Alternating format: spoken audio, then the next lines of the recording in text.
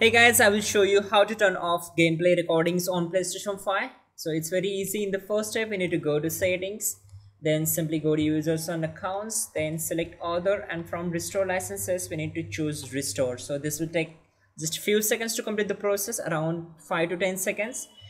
Once done, you just go back to the main settings, then choose captures and broadcast, and from here on the captures we need to go to the auto captures section and select trophies. Once we are here, we need to choose save trophies screenshots and open its options, then select none, and from video clips you need to select none to the save trophy videos, and the trophy video duration does not matter, so just go back to the captures and select challenges, and we need to disable this option, auto capture challenge videos.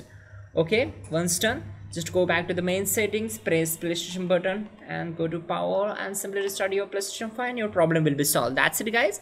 Like the video and please do subscribe the channel.